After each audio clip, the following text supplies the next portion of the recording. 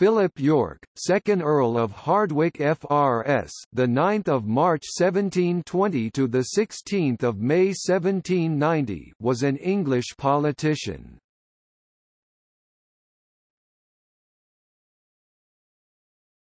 Topic: Life. The eldest son of Philip Yorke, 1st Earl of Hardwicke, he was educated at Corpus Christi College, Cambridge. He was appointed Teller of the Exchequer in 1738, a post he held for life.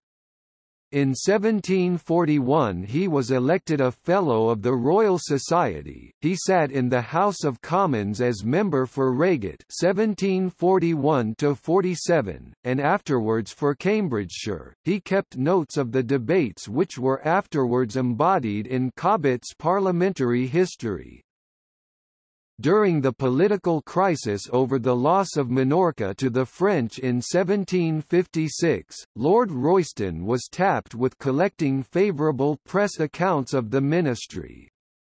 He joined his father, as well as Lord Mansfield, to defend the Newcastle ministry during the parliamentary inquiries following the execution of Admiral John Bain. He was styled Viscount Royston from 1754 till 1764, when he succeeded to the earldom on the death of his father. He inherited the Wimpole estate, Cambridgeshire, which his father had bought from Edward Harley, Earl of Oxford. In politics he supported the Rockingham Whigs. He was Lord Lieutenant of Cambridgeshire 1757 to his death and High Steward of Cambridge University. He edited a quantity of miscellaneous state papers and correspondence, to be found in manuscript collections in the British Museum. Between 1756 and 1760, he served in the honorary position of Vice President of the Foundling Hospital, a charitable institution providing for London's abandoned children. He died in 1790 and was buried in Flitton, Bedfordshire with a monument by Thomas Banks.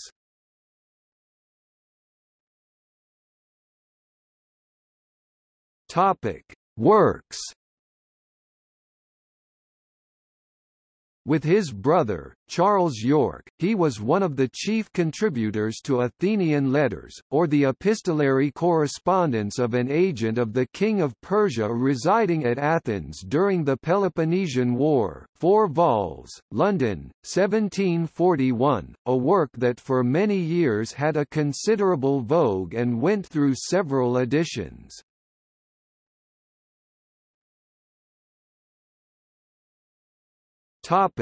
Family. On the 22nd of May 1740, he married Lady Jemima Campbell, only daughter of John Campbell, 3rd Earl of Breadalbane, and granddaughter and heiress of Henry Grey, 1st Duke of Kent, who became in her own right Marchioness Grey. They had 2 daughters. Lady Amabel Yorke (1750–1833) married Alexander Hume Campbell, Lord Polwarth, no issue. Lady Mary Yorke (1757–1830) married the 2nd Baron Grantham and had issue. He was succeeded in the earldom by his nephew Philip.